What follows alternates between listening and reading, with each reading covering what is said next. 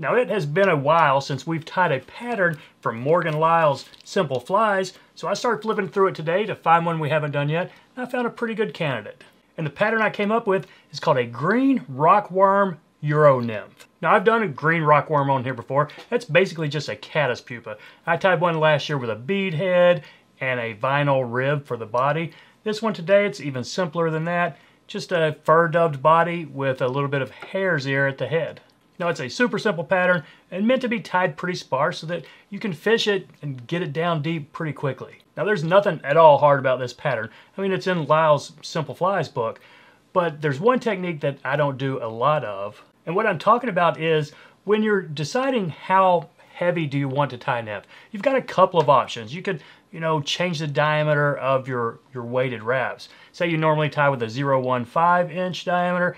You could step it up to a 0.20 or a 0.25, but that will also change, the profile of what your fly looks like. So what I do sometimes, and what I'm going to show you today, I stick with a thinner diameter weight and then just put a layer of the wraps almost the whole length of the hook, but then I overlap it going back so you can really fine-tune how heavy you want the fly to be, but you can maintain a little bit of that profile that you might be looking for.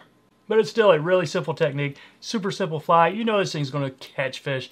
I hope you like it. Let's give it a shot. All right, there it is in the vise. A green rockworm Euro Nymph. Pretty simple little pattern. You can barely see that monofilament rib in there.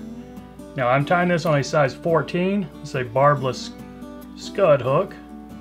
Let's get this caught in here, right there. We may adjust it while we tie it.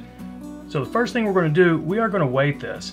Now, one of the things I do, a little tactic I use, if I don't want to go to a real fat weight, but I want it fairly heavily weighted, I might put down a layer. So this is 0.15 lead free, which is a little bit lighter than regular lead. I'll put a row of wraps as long as I want it, and then I will just go back right over it and then maybe halfway down with another layer right here.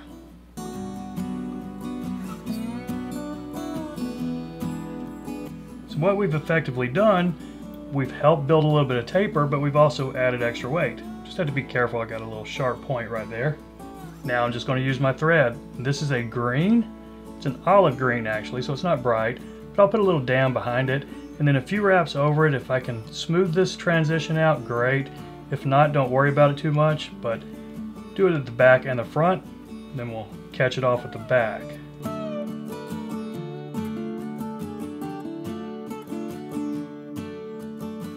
Now with our thread in the back, we want to catch in monofilament for a rib.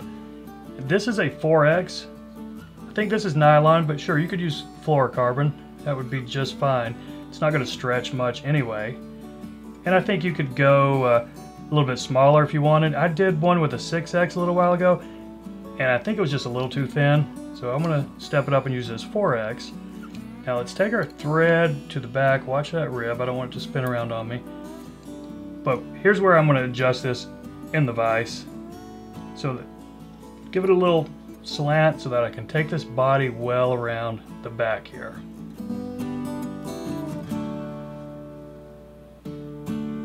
Now I'm going to put a little bit of wax on it before I apply the dubbing. Now the recipe calls for a bright caddis green and antron, maybe Z-line. I didn't have that in this color, so this is just a regular nylon, and it'll work just fine. So we're not going to put it on here too tight. We can use that rib to really tighten it up and help us, form the profile we want.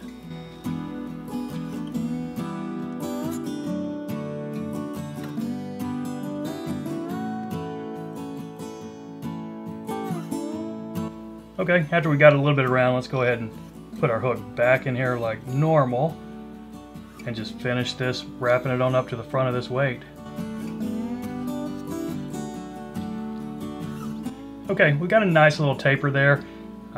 We might thin it out a little bit when we get this rib up here, but go ahead and wrap this, and I'm not going to counter wrap this.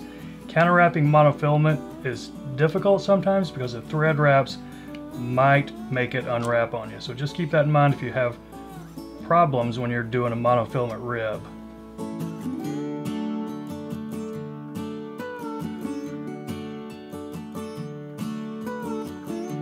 Now we only have one more component.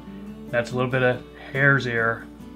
I just pulled a small little piece out right behind the, right under the ear, right above the eye. So I guess where a rabbit's eyebrows might be. We're not going to put this on here thick. It's just really giving us a little dark hint of a head on there.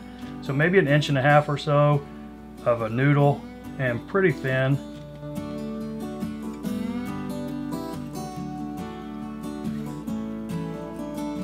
And what I will often do on nymphs like this, where I don't really want to use head cement, I'll just take my super glue, put a drop right within that first 1/2 inch of thread, and then I will just wrap it around, let some of that super glue get right on those thread wraps, and now I'll do a whip finish real quick.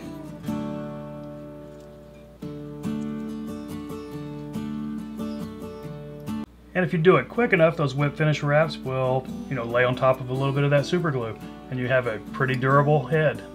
So there you go, folks. Super simple rockworm Euro nymph. I appreciate you watching.